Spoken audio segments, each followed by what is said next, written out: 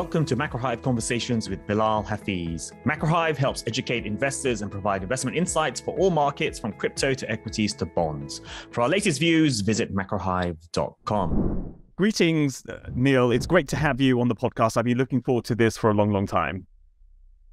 Me too. Great. Now, before we go into the meat of our conversation, I do like to ask something about my guest's origin stories. So tell me a bit more about your origin story. What did you study at university? Was it inevitable you would have ended up going down this academic route, quite illustrious academic route that you've ended up going down? Historical inevitability is one of these things that I'm skeptical about, and my own life is no exception. I was born in Glasgow in 1964 to a doctor and a physics teacher, and grew up. Part of my early childhood was in Kenya, but mostly I grew up in the west of Scotland. I discovered early on a facility for writing. I was a decent mathematician, but I was really good at writing and enjoyed it, and was encouraged by my grandfather, who was a journalist. He'd been the chief sub-editor of the Glasgow Herald, to think of writing as a legitimate profession, which I don't think was a standard view. But he certainly made me feel that I could think of writing for a living, and that appealed. I didn't know what kind of writing, though. I remember discovering a book by A.J.P. Taylor in my parents' library, An Illustrated History of the First World War, when I was really very young, and that impressed me deeply. He became a hero, and I thought, well, I should go to where he teaches. And this was all before the internet. So I had this book, and it said that he was a fellow of Magdalen College, Oxford. So I thought, well, I'll go there. And it never occurred to me that he might have left. So that by the time I got to Oxford, he'd gone. But the project of history as a route to writing was there from relatively early on. I just tried everything else first. I mean, I, like a lot of my generation, thought of Oxford and Cambridge as the places that produced Monty Python. And so I went through a phase of acting and comedy. Then I tried journalism.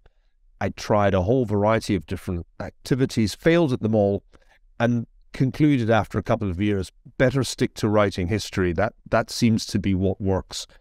And I've been doing that ever since with reasonable success. And I guess that's what I'll keep doing. But I don't know, maybe if I'd had a lucky break earlier on, I'd now be a comedian. And maybe if Sacha Baron Cohen, who was one of my students, had been a little bit more conscientious, he might have ended up being a professor. So there's a lot of contingency in human life, and I don't regard any of this as inevitable. I've just been quite lucky. And so actually you kind of told me off there a bit about inevitability and history. And so you seem to have a very clear view of the contingency of history. So can you talk a bit more about that? Because there is this sort of sense, maybe it's a Marxist thing or something, this inevitability, we're all kind of going in the same direction. But you're from your writings, you take a stand apart from that, or away from that, or in opposition to that, I should say.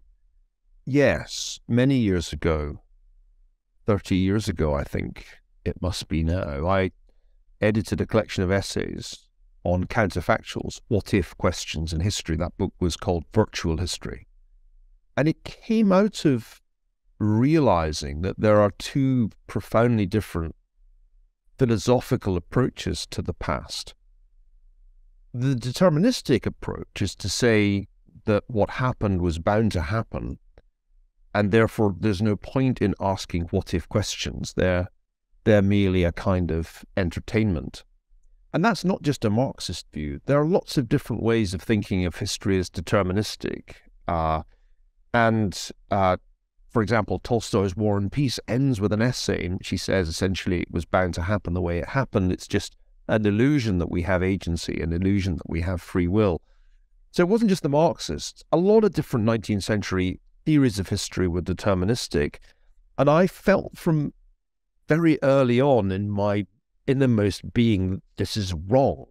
and that in reality the historical process is very open, open to individual decisions, open to accidents, to contingencies, and that our human desire to have a kind of closed deterministic history, which is at some level predictable, is just an aberration, because we can't handle the uncertainty of a highly contingent historical process.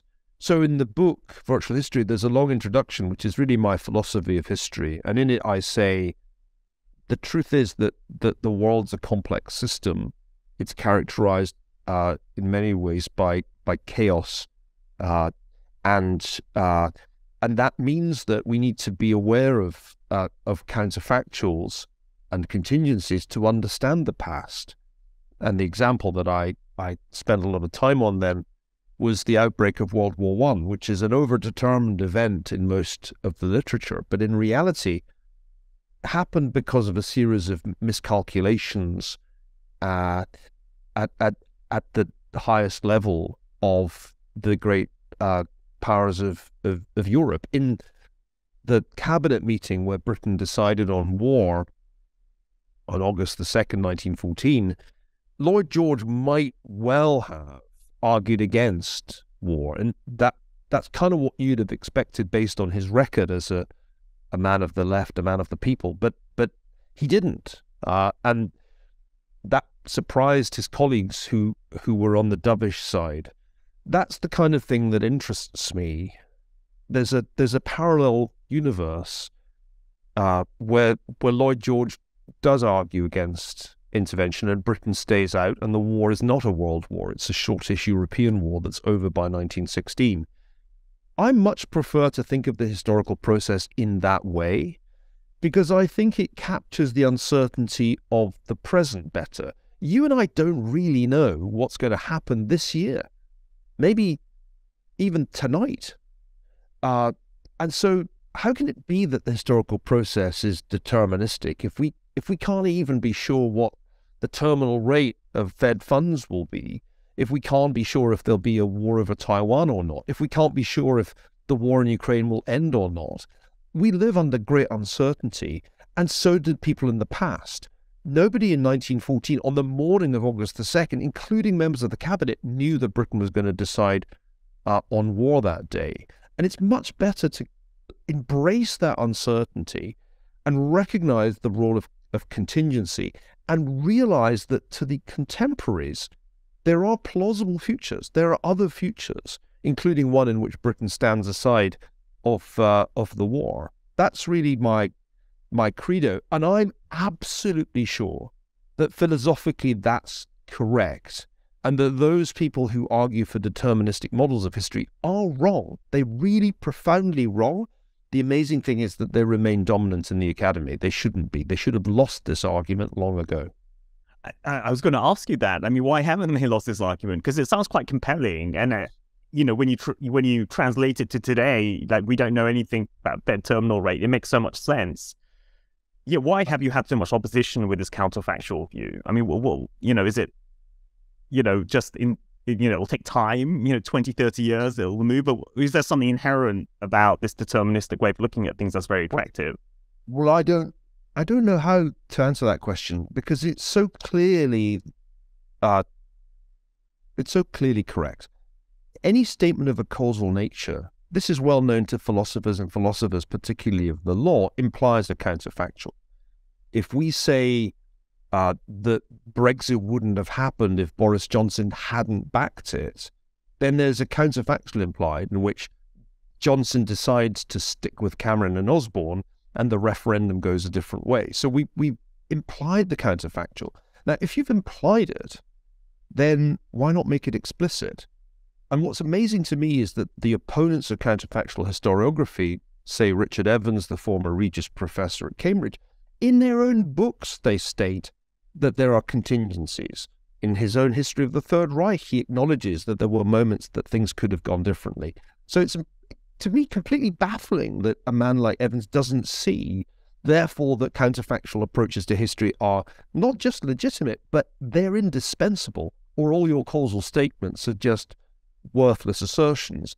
I think it's hard. I mean, the truth of the matter is, it's just much easier to tell history like a story with a beginning, a middle, and an end. And the end's kind of a foregone conclusion. That's just easier. Whereas the counterfactual approach implies multiple historical worlds, multiple 20th centuries in which things don't go the same way, in which there's a kind of Monte Carlo simulation, and in at least some of those 20th centuries, Britain enters the war, but perhaps a majority it doesn't. And that's just harder. It's just more challenging intellectually. It's also difficult to do in practice, because if you're going to write history which is alive to the counterfactual, there have to be some constraining rules, and one of the ones that I proposed was that you should only consider counterfactuals that contemporaries considered. And that's really a good constraint, because we know that there were people in 1914 arguing against British intervention, and therefore it's quite legitimate to talk about that scenario. There were, I don't think, many people who were arguing that Britain should take Germany's side. And so that's not worth discussing. So there are kind of rules to apply, and I've just observed over time that most people who want to be historians and get paid to be historians don't want to think that hard. Yeah, no, I can see where you're coming from. Now, we did talk about World War One, and some people have been saying that the Russia-Ukraine war currently is the beginning of a World War III. You know, you have a war, Eastern Europe going on. It could sort of spill over, break up things in Europe. I mean, as a historian and somebody who looks at contemporary society as well, how do you look at something like the Russia-Ukraine conflict? Well, I saw it coming. I remember in September of 2021 coming back from Kyiv thinking there is going to be a war, because Putin had published his article on the historical unity of the Russian and Ukrainian people, and the US response had been, well, if you do that, we'll impose such terrible sanctions on you as you'll ever have seen. And that was obviously not going to deter Putin. On January the 2nd of 2022, I wrote a piece for Bloomberg which began, "War is coming." I don't think that this particular war has the potential to lead to World War III in the way that the war over Bosnia that broke out between Serbia and Austria-Hungary had the potential to become a world war, because there aren't the same chain reactions that can happen that would bring other European powers into the conflict, some on the side of Ukraine and some on the side of Russia. That's not the risk here. The risk here is much more analogous to the risks of the Cold War. And I think this war is much more like the Korean War than it is like anything that happened in the run-up to 1914 in the Balkans.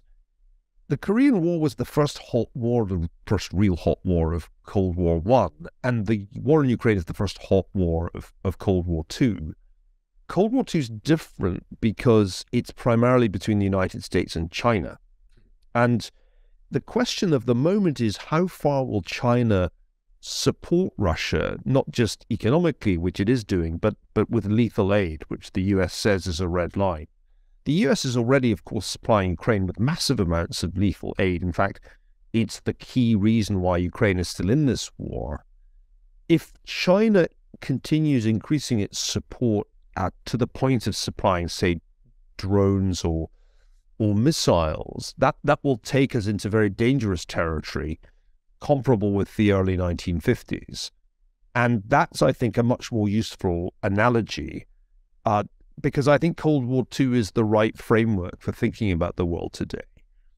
The real danger is not actually in Eastern Europe, unless you take Putin's threats of using a tactical nuclear weapon very seriously and literally. The real threat is actually what happens elsewhere at the same time.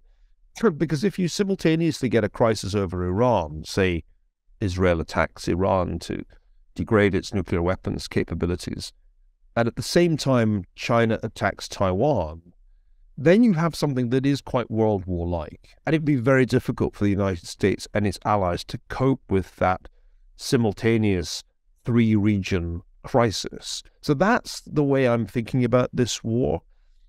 It's a war that's not about to stop in a hurry, because wars like this just keep going.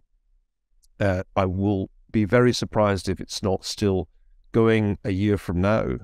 Rather like the Korean War, it's kind of going to get into a phase of attrition. It's already kind of there. And it will be hard to stop. But the big question is not, does it escalate in Europe? I don't think Russia can escalate in Europe. It's barely able to hold its own in Ukraine. The question is, does it escalate elsewhere? And do you get real coordination between Russia, China, and Iran? That's already kind of happening. There is a real axis there. And American and indeed US allied policymakers should be very worried about that. And so you've talked about Cold War II, and this is something you were very early on talking about, this conflict. I mean, first of all, what are the similarities with Cold War I, and what are the differences with Cold War I?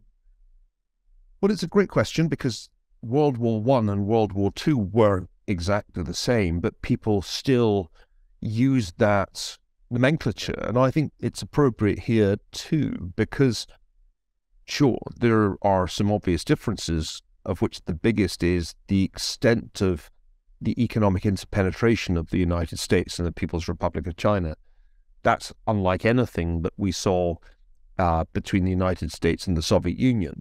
It's also very significant that the Chinese economy is much larger, partly as a consequence of that interpenetration, than the Soviet economy ever was. On a purchasing power parity basis, it's larger already than the United States economy, not on a current dollar basis. So those are two important differences. But in every other respect, I think it's the same. There's an ideological dimension to it. Some people deny that. I was debating that with Martin Guri yesterday. But of course it's ideological. Xi Jinping's explicitly said that he is hostile to democracy, he's hostile to the rule of law, he's hostile to a free press. Those things can't be taught at Chinese universities. And so I think it is ideological. It's also obviously geographical. There are certain regions that are being contested.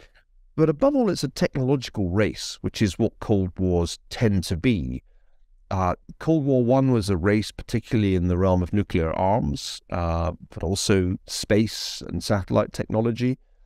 This Cold War is about those things, but it's also about artificial intelligence and quantum computing and much else, battery technology for that matter.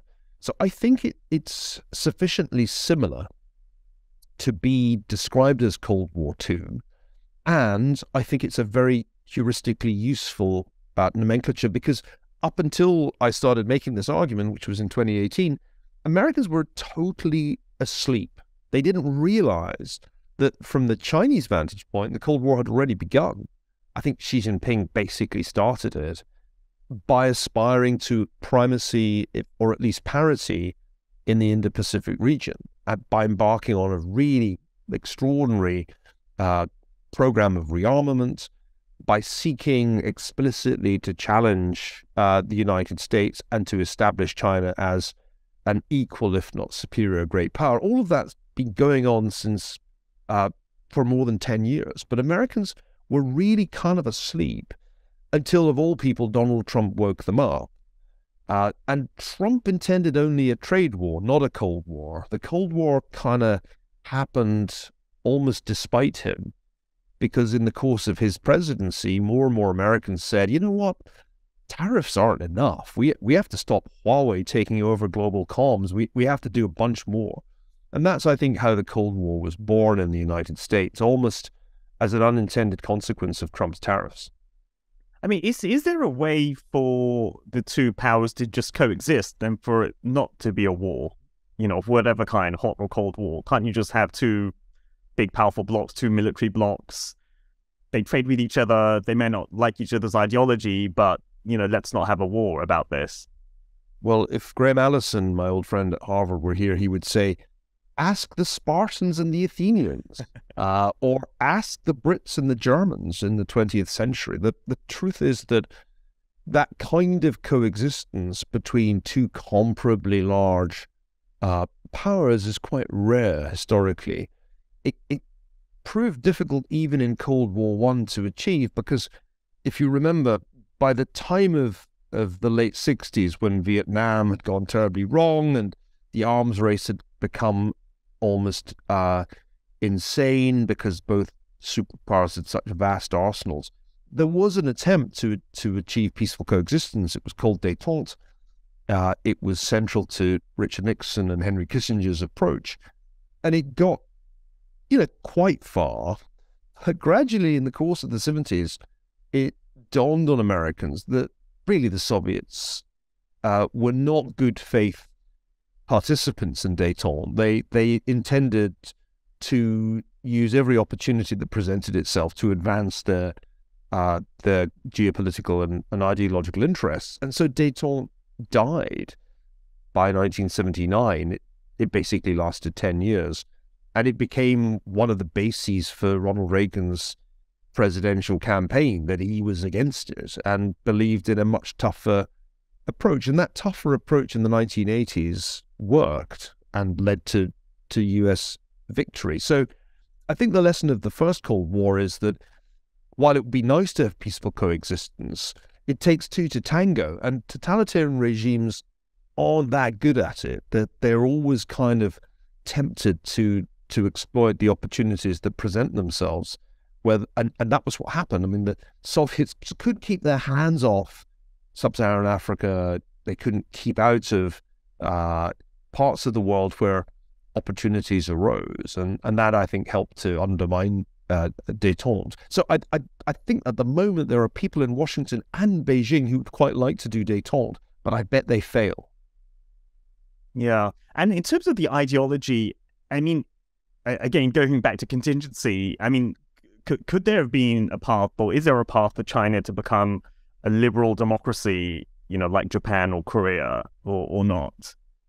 Well, I don't think those analogies work, because once a Communist Party is in power, it is highly unlikely to accept a transition to multi-party free elections, because it's obvious that would be curtains.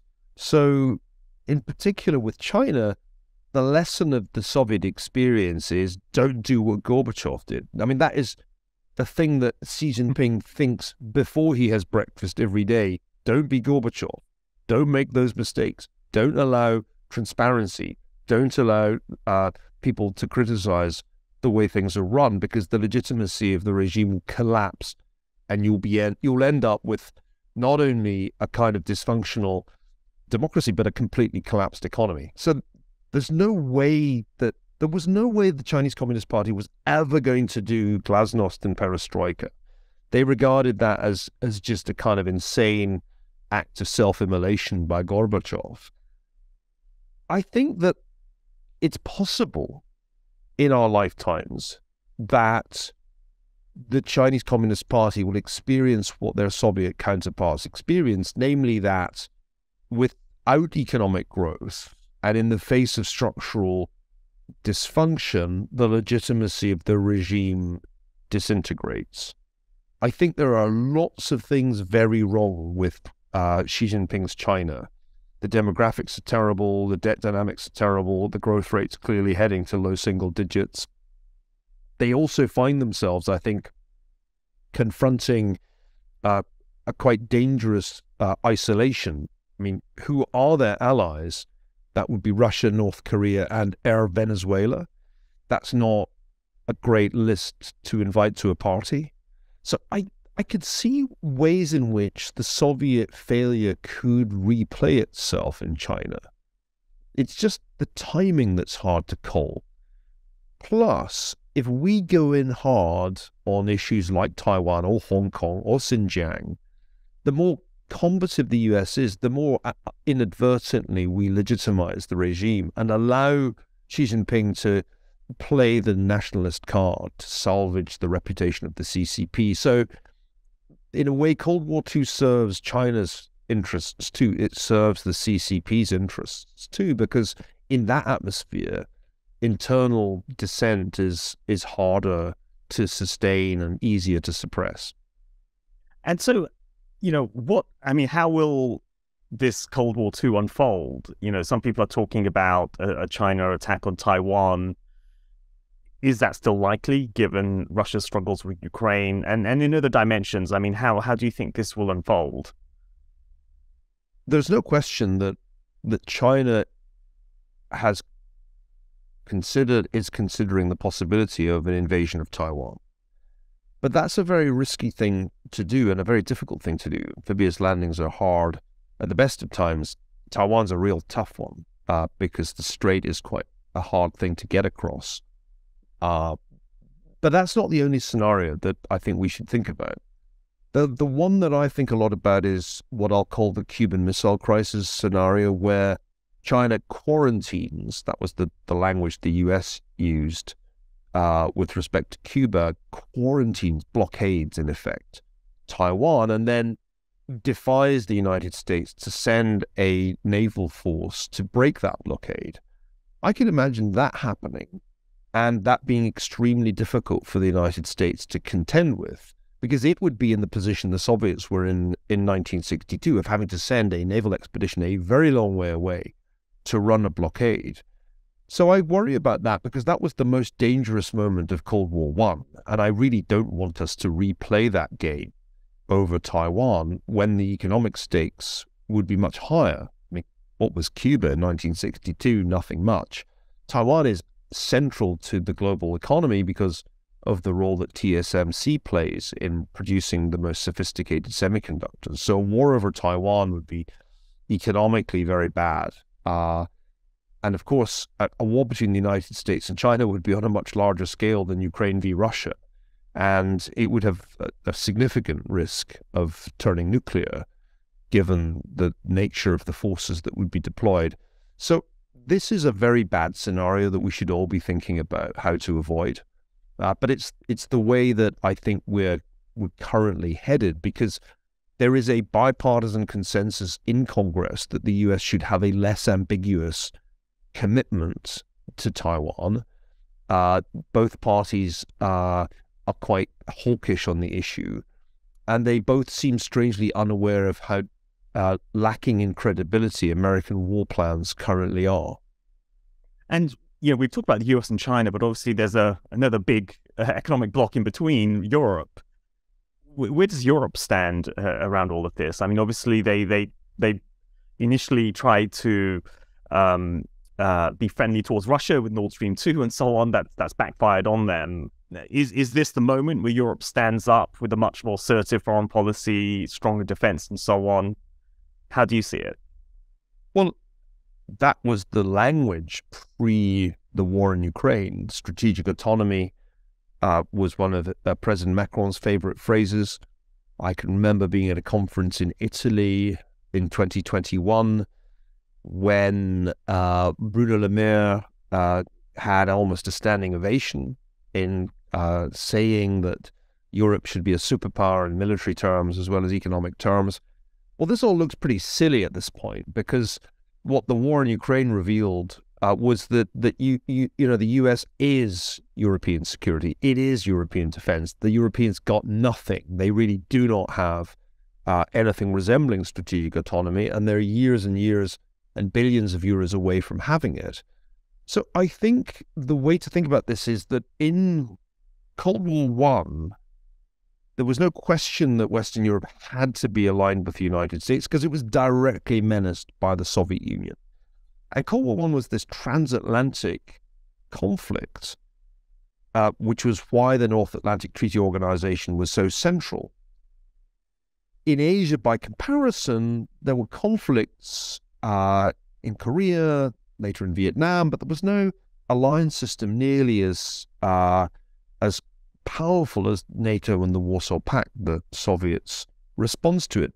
In Cold War II, I think it's a trans-Pacific conflict, and what will matter a lot more will be the relationships between the United States and Japan, Australia, South Korea, India, whereas Europe will not be the central battleground of Cold War too. Indeed, some Europeans are probably thinking to themselves, hey, can we be non-aligned like the Indians were in Cold War One? Can we be the non-aligned people this time? The German business community would love to be non-aligned. The problem for them is that their security depends on the United States. Pretty hard to be non-aligned if you are that reliant on one of the superpowers. So I think Europe has this rather uneasy path ahead of it. It's inextricably dependent on the US for the foreseeable future for its national security. It can't plausibly achieve strategic autonomy. It'd be too expensive. It just doesn't have the means. And yet it would really like to have an ongoing trade relationship and investment relationship with China. And it's going to be really hard for Europeans to come to terms with the fact that that's probably not a viable future that you're going to have to choose. And I think that choice may be made in the course of an escalation around Ukraine. If the Chinese ignore American warnings and supply lethal aid to Russia, I don't know that the Europeans will have any choice but to start to reduce their ties to China.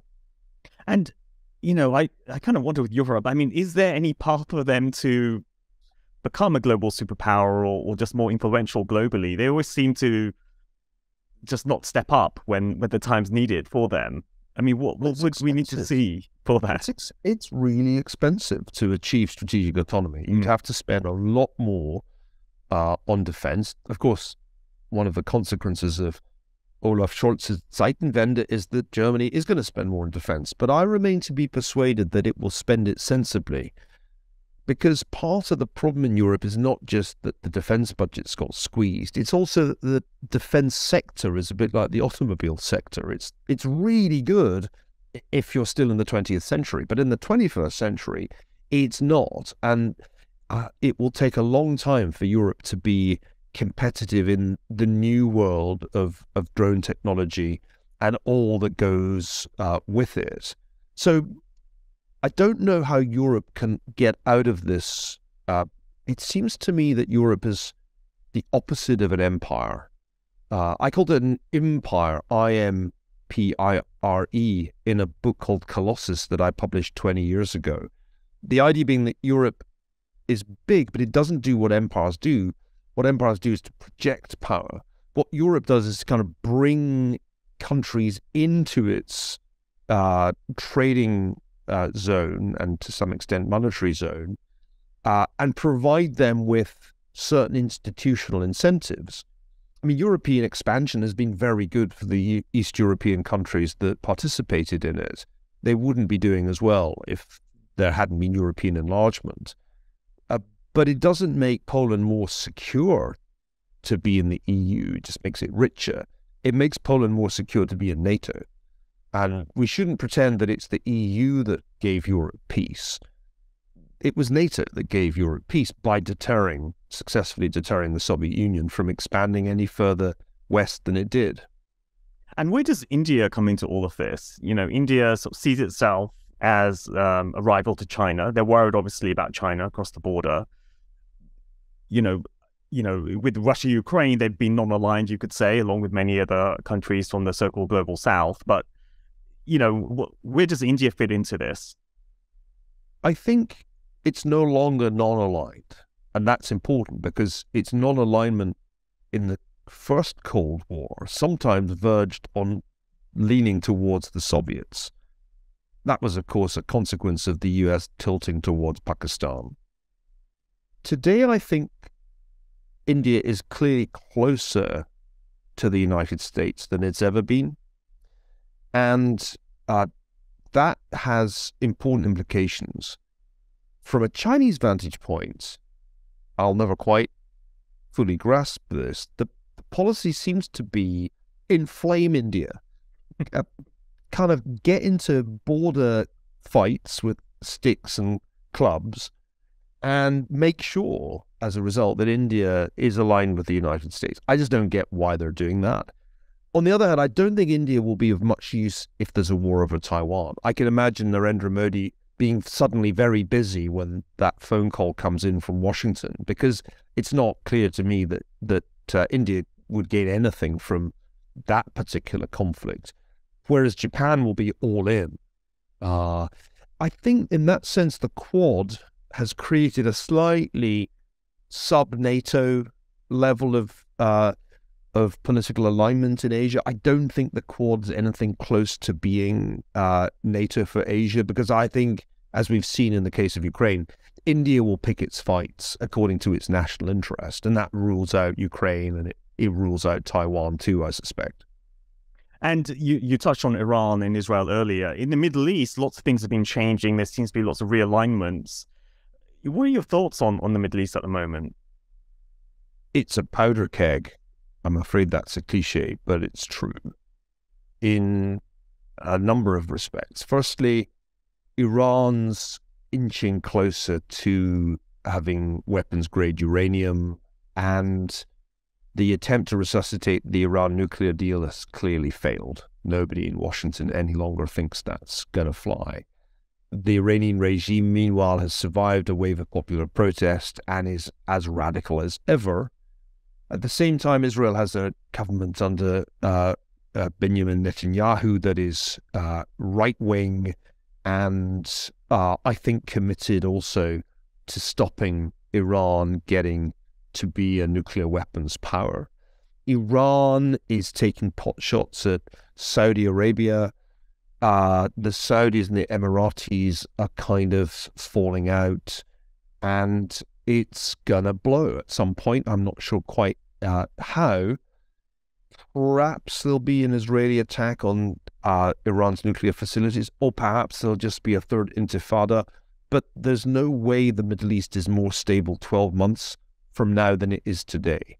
And that's something that investors need to be very mindful of, because if you are hoping for a soft landing, if you're hoping that the Fed can tame inflation without having to do too much more, you really don't want a Middle Eastern crisis, especially if, the Iranians get into a real fighting war with a neighbor or near neighbor. So that's kind of where I'm at. There are all kinds of wheels within wheels, as always in the region. Israeli domestic politics is going through an extraordinarily fractious phase, and I don't pretend to know how that will turn out. But I think the likelihood that you have stability is in the next, let's say, 24 months is pretty low. Yeah. And in terms of other risks, I mean, we've covered a lot of risks so far. Have we missed anything out? Because I can't see that we have, but in case I've missed something. I mean, the geopolitical risks are clear. Eastern Europe, things drag on, maybe escalate. Iran or its neighborhood blows up, and then Taiwan. Those, I think, are the big three. Let's not forget North Korea. There's another member of the kind of axis of ill will, which could indeed give us a shock, because it's not as if it stopped acquiring and developing weapons of mass destruction. So that would be the fourth to mention. But of course, what we've learned in the last few years is that risks take many forms. We've come through the biggest pandemic since 1918-19. It's not really entirely over, because the virus has not gone away and is capable of further mutation. There is always, I think, a risk of a bigger geological shock than you thought possible. We've just seen a big earthquake in Syria and Turkey. The world's gone through a quiet time geologically in our lifetimes. There haven't been really huge volcanic eruptions. I keep reminding myself that that's the kind of thing that can completely blindside you when it happens. Because, as I try to argue in my book, Doom, these things happen sufficiently infrequently and without any pattern that you can forget completely the possibility of a massive earthquake where I live. You complain about the rain here, but if there were a really big earthquake, you'd soon forget about California, just for our listeners. Yeah, correct. I also spend time in Montana, where there is a supervolcano that one day will blow, and then all talk of global warming will become irrelevant because the world will become a very clouded, cold place. Those things are worth remembering just so we don't get complacent. And of course, Manchester City could overhaul Arsenal and win the Premier League, dashing the hopes of all right-thinking football fans. How much more can we worry about in one podcast? I think that must be the limit. Yeah. Now, I did want to ask something about academia and the state of universities in the US. I went to university, Cambridge, in the 1990s, and there was a certain environment. But today, what I hear, what it's like in universities, especially in the US, it does seem like there's been a shift in the culture at universities where it's much harder to be open. There's a lot more focus on how you talk about things and the language you use and not causing offense. I mean, is that just hyped up in the media by, old conservative people? But what's it like on campus? I mean, do you worry about the academy or not?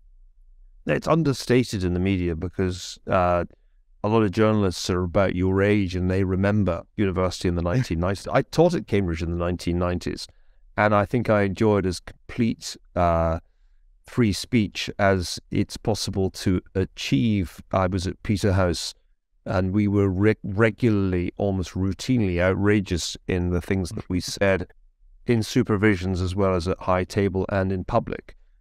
Things are terrible. In the United States in particular, the elite universities have become hotbeds of intolerance and illiberal behavior as well as thought. This has happened quite quickly. It wasn't true when I first taught at Harvard back in the early 2000s, but by 2016 it started to be obvious that the classroom and campus culture had changed much for the worse. Jonathan Haidt and Greg Lukianoff have a book, The Coddling of the American Mind, that offers an explanation for this, that the new Generation Z, who are currently undergraduates, are strangely fragile, hypersensitive and thin-skinned because they were given cell phones too early or because their parents are too protective. Jonathan Haidt's doing a lot more work on this and emphasizes the smartphones and social media. But that is not enough, in my view, to explain what's happened.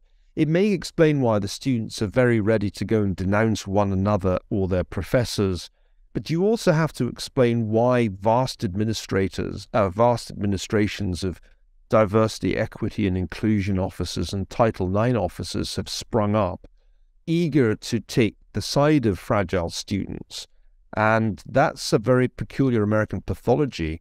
We have more administrators at Yale now than undergraduates. And that army of bureaucrats, I think, are probably more damaging than the fragile undergraduates. And then you've got the, traditional monstrous regiment of woke professors.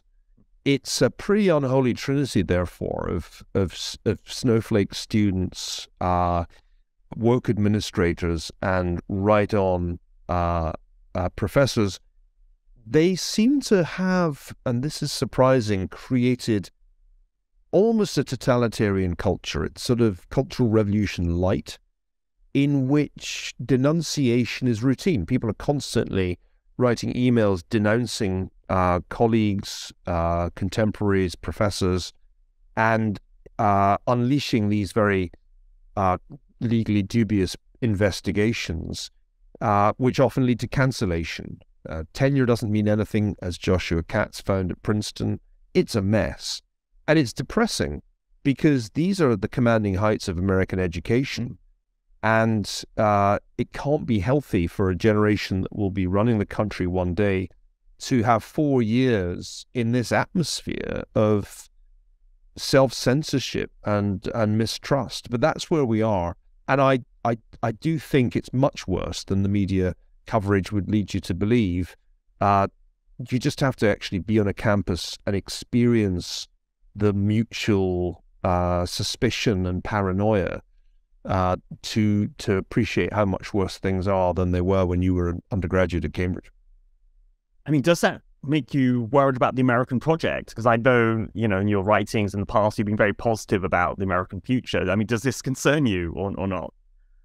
Well, my writings are not, I think, unambiguously positive about the American future. Colossus was published 20 years ago or thereabouts, and it was The Decline and Fall of America's Empire. That was the subtitle. The book Civilization warns that the period of Western preeminence is coming to an end, and I still think that's a significant risk. The Great Degeneration warned that the biggest threats to Western predominance were from within, and I think The Square in the Tower and then Doom provide supporting evidence. The role of the internet, I think, has not been on balance positive for our American political culture.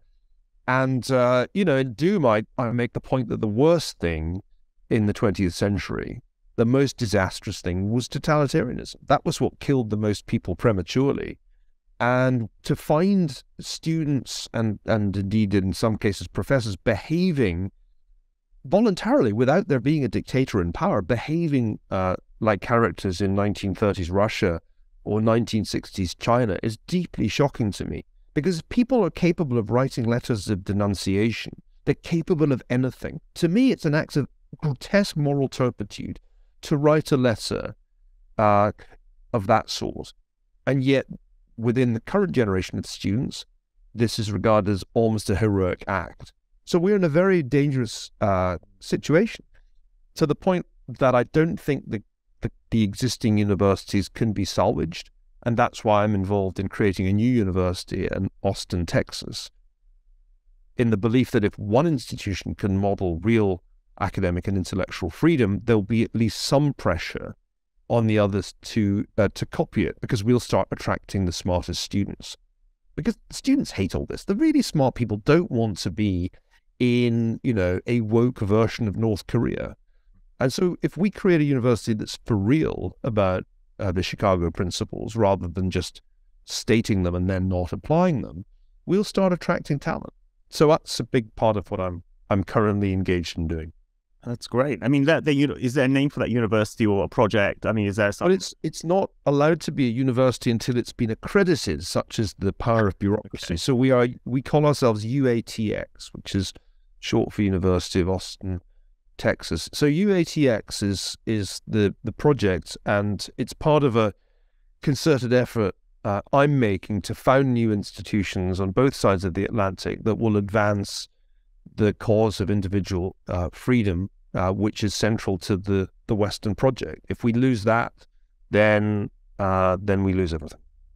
Okay, wow, that's quite sobering thought there. I mean, I did want to round off with a couple of personal questions, and perhaps one which may be apt is around what advice would you give to youngsters who are leaving university? Leaving it or going? Leaving it to enter the job market and, entering the wide world. I mean, what advice do you give such, students? Read, and don't just read what they tell you to read. The most serious problem for anyone aged around 20 is you've almost certainly not read enough, because you've been distracted in ways that my generation weren't. And reading is the key to all the achievements of civilization, nearly all of them. And if you don't, if you haven't read War and Peace, do you really understand War and Peace? To give just one example, if you've never read a novel by Thomas Hardy, do you really understand the nature of contingency in human relations? So just read. You haven't read enough. You're way off. You're way behind. You need to spend much more time reading, and you need to stop doing things that stop you reading. And that means avoid doom scrolling, don't watch television, just focus on reading. Less TikTok and more reading. That's great advice. Zero TikTok. You should never go on TikTok. It's actually an instrument of the Chinese Communist Party. Yeah. And speaking about reading, you've written lots of books. I write as a researcher as well. I want to know how are you able to write so many books? What's your secret of like what your productivity seems to be incredibly high? By Scottish standards, I'm thinking here of Walter Scott and John Buchan. I'm a slouch, but I have long believed that in order to benefit from the reading that you do, you have to be able to distill it into your own thoughts. And so all my books really arise from a desire to understand the world better and to explain it to myself better. So I'm always engaged in writing, even if it's only maintaining notes on the week as it unfolds. I have a book project at the moment which is proving enormously intractable, the second volume of my biography of Henry Kissinger. And that's an Everest-like challenge because there's so much material. But writing a book is the easy part. The hard part is thinking. You can gather all the material, you can read and read and read, but at some point you have to think and order the material. And I think we aren't good at that. We don't teach students to do that very well. And when I was a teacher, would spend a lot of my time trying to get students to leave space between the reading and the writing to do the hard bit, which is thinking. Now, most people don't know how to think. They're really mentally amazingly unfit. If their bodies looked like their brains, they'd be covered in shame. And so most people need to train much harder to think, to order their thoughts, to make sure that in response to a question, they can quickly structure their answer. And I think that's the part of writing that's hard. Once you've thought it through, then it's just, a question of overcoming repetitive strain injury to get it down on paper. And speaking of books, I mean, were there certain books that really influenced you in the way you look at the world? I've mentioned War and Peace, which was certainly a book that turned me towards history, even though it's a historical novel. I've mentioned A.J.P. Taylor. The Struggle for Mastery is one of his great books and a masterpiece of elegant prose. Anybody who wants to write history needs to read Gibbon's, at least part of Gibbon's Decline and Fall of the Roman Empire. I was made to do it as an undergraduate at Oxford. I could go on. I'll pause there because, like many an Oxford don, I have this urge to give people long reading lists off the top of my head. I'm getting cold sweats just thinking about supervisions now and getting those reading lists. And your most recent book was Doom, about the pandemic and catastrophes. And it wasn't really about the pandemic. The last few chapters were, but it was really a history of disaster the subtitle, The Politics of Catastrophe. The argument being that all disasters are at some level politically constructed, whether you call them natural or man-made. And I'm proud of that book because a lot of what it said, it was written in 2020, a lot of what it said towards the end about where the world was going turned out to be very right. In particular, that a pandemic would likely be followed by a war, and that China would turn out to have done much worse than everybody thought in 2020. So those were good calls, and they tell me that I'm working on the history of the present and future quite successfully. Yeah. And as well as your academic work, you also have a number of other kind of initiatives and companies that you run. What are some of the ones you want to highlight, and what's the way people can follow your work? Well, I realized I think it was 2011, that the world was going, at least the world of academia was going mad, and I created something called Greenmantle, which is an advisory business. It's very deliberately not public. Only clients of Greenmantle get Greenmantle research. And we have a very exclusive group of clients, ranging from giants like Citadel and Blackstone to some of the smaller but most impactful hedge funds. And I'm very happy with the way that's evolved, because we really just do applied history. Our basic framework is everything has some kind of historical perspective. If you want to think about the bond market or Fed policy or the next presidential election or the war in Ukraine, you need some historical perspective, and that's what we provide. I publish a fortnightly column for Bloomberg Opinion, which is, I guess, Greenmantle Light. Often it contains insights that we've come up with at the company. And that is, I think, pretty accessible. I don't think those columns are behind a paywall. So that's really it. That plus the books and the podcasts, of which I'm now doing too many, and I really must dial it back. Especially as somebody pointed out to me, my 11-year-old son pointed out that a podcast doesn't induce people to buy a book. It's a substitute for buying the book. And so when you talk about a book on a podcast, you're more or less guaranteeing a reduction in book sales. Well, I'll make sure to add a link to your books, the most recent one for sure, and a link to Greenmantle and perhaps your most recent column as well, so people know how to get to you. But I would urge people to read your book. Your most recent book, Doom, is very, very good. And I look forward to the volume 2 of Kissinger. I don't want to put any pressure on you inadvertently. Well, I need to go back to that as soon as this call is over, back to the intricate maneuverings of 1974, which is where I currently am. Yeah. Well, with that, I mean, it's been fantastic speaking to you, and I really look forward to just reading all of your work going forward. It's been really a great conversation with you. Thanks a lot, Bilal. It's been a pleasure, and always nice for an Oxford man to talk to at Cambridge. Thanks for listening to the episode. Please subscribe to the podcast show on Apple, Spotify, or wherever you listen to podcasts. Leave a 5-star rating, a nice comment, and let other people know about the show. We'd be super grateful. Finally, sign up for our free newsletter at macrohive.com/free. That's macrohive.com/free. We'll be back soon, so tune in then.